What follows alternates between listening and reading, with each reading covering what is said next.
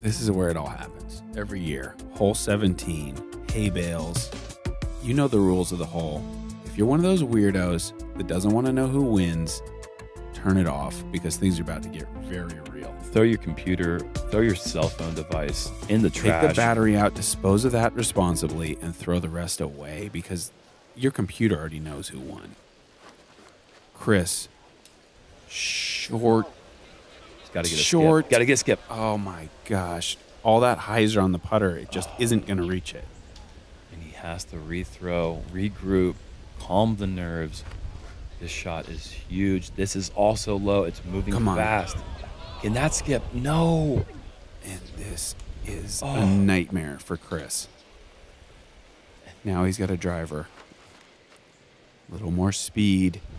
A little wider. This has got to slow down now, though. Oh, no. This is just in long the drink in circle 2, circle 3 range. And this is for 7 for Chris. And James Conrad's lead. Thank you.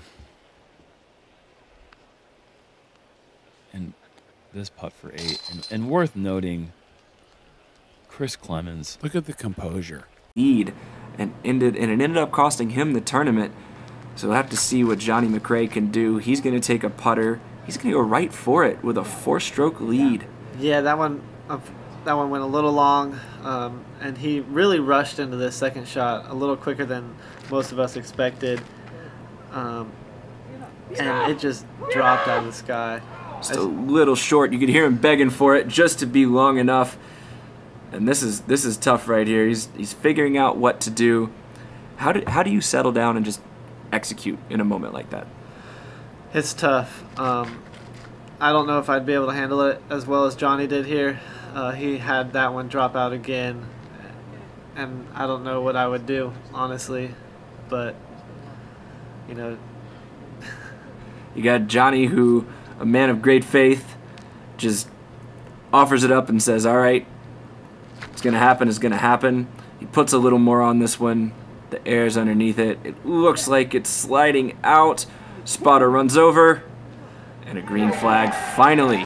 T-pad, and I was just listening to the crowd this whole time. Tough heartbreaker. He leaves it a little high. Johnny McRae looked good. Looked good from our angle. Just a little. Commit a little bit more and put a little bit more speed on their disc. I believe it's playing a bit into a cross headwind today, which makes you have to throw it a little bit harder to get there anyway. And James is going to go with the putter, and this is the most dangerous play on this hole here. Oh, he's caught an early leaf, and that usually means disaster. Sure enough, well short. Once again, just like Chris Clemens yesterday, your tournament leader coming into this hole, he is not going to be under par on it. This is going to be his 3rd shot here. Bogey at best, unless he can throw it in. Looks like he's turned that one over, and if the wind beats on it like it normally does when you turn it over, it comes up short again. This is hands on the head, kind of akin to Johnny McRae after he's missed a couple times, hands straight to the head, and not much more you can do here, but just kind of ask yourself, do you want to win this? Let's put it on the green here. This is James Conrad. If he can't get on the island here, he could be in big trouble. Oh, by less than a foot over top of those bales. It does succeed right side of the island. Don't just try and make it barely over the bales. Get it out into that backside, and you'll have a lot better success rate. And this will be James Conrad for his 6th, I believe. Left it a little wide, expected the wind to maybe lift it and bring it in. And they are a whole bunch of strokes over par as a group, and there is one more grueling hole left to play. The play would be high and then go as far right as possible. Attacking this green, you have to be super confident. And this looks a little weak, actually. Oh, and it was just barely weak. Yeah, and that's well, here he goes again. He'll make the correction. Looks like it. Oh no. And I think that might have been in last year. Wow. The hay bales this is not good though. Altered. This will add up so fast. So he has to make that. The right had some good height on it.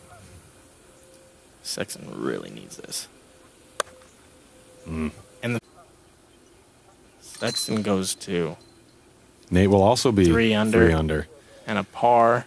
The chase card is getting even more interesting. James Conrad has thrown 3 shots out of bounds. He has players on his heels. Oh, that didn't get there either. Wow. There must be a really strong wind pushing to the right there, because that thing just fell out of the sky to the right. And again, this low ceiling forces the players to really commit to throwing it at the water. And it also, the protected nature of it, means you can't get a good wind read unless you walk out and really feel it. It does tend to swirl and gust in this area. You're down in the valley of the lake and there's hills around you, so you're right, Jamie. It's hard to get a read on this hole.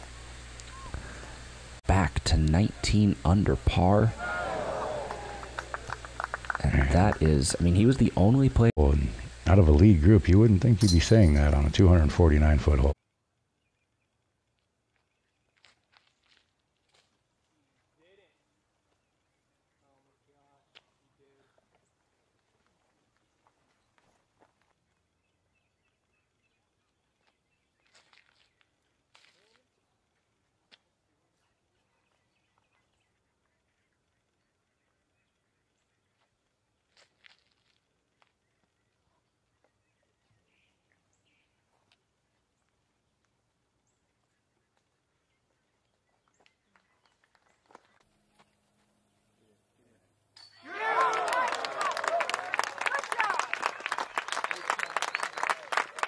Or rather. Oh, here it is, guys. Here we go. We're going to get to see Calvin's drive before Chris's putt. Man, this is good TV right here. I believe that's a Star Firebird on Calvin's hands. Yes, it is. Playing for safety. He's hitting Kenny. It's got to get up. It's got to get up. Oh, no. Just came up a bunch short, in my opinion. If you're trying to play safe, that was a bunch short.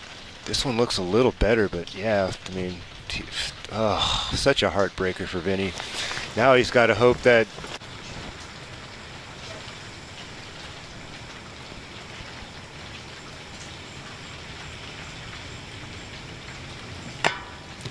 you've got it. Don't you dare. No Don't you way.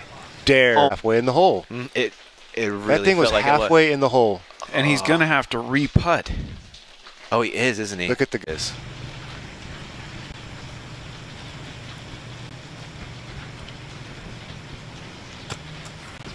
All right. Fix that or inside of that, just a hair, and just pitch up and take your 3 and play for par on the last hole and walk out of here a champion.